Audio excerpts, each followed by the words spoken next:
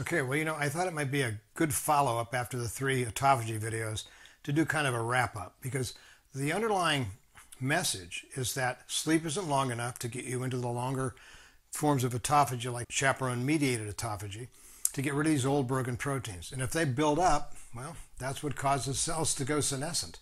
I mean, senescence is this buildup of old proteins that are not being dealt with, like the fireplace that's never cleaned out.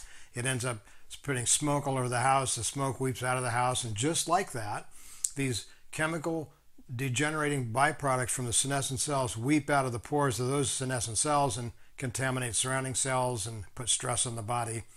It's a bad thing all the way around. It's a bad apple in the barrel idea. So the idea here is, how do you fix this? Well, obviously dry fasting. Dry fasting gets rid of toxins and all this stuff, 7 days of getting rid of all these broken proteins. But during the year, what do you do to prevent senescence? Well, I take the Fisetin, of course. Fisetin gets rid of senescent cells. And because of that, it removes the ones that are going to accumulate by the time you do a next dry fast, so it makes it easier, okay, on your dry fast period. But that's how to do it. The other way to do it, of course, is to do intermittent fasting. Don't break the fast. Add breakfast.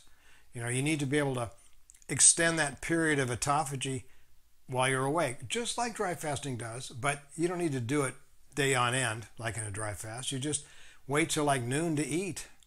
Eat between noon and 4, 5, or 6. The idea is if you want to control your weight, have a specific window of feeding so that the accumulation of fats and so forth is only during that period. And you just end up keeping on chaperone-mediated autophagy after you wake up for 4 or 5 hours.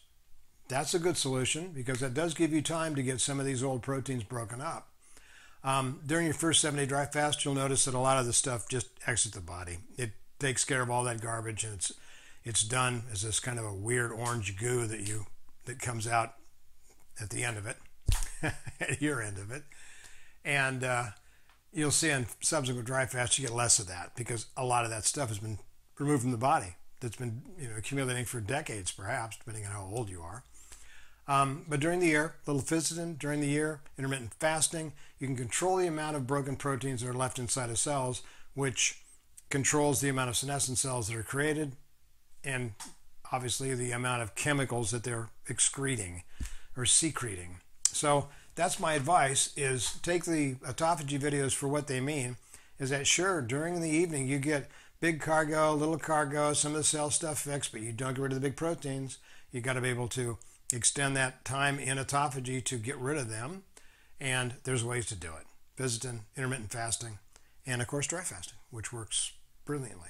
Anyway, that's it for today, and I will talk to you soon.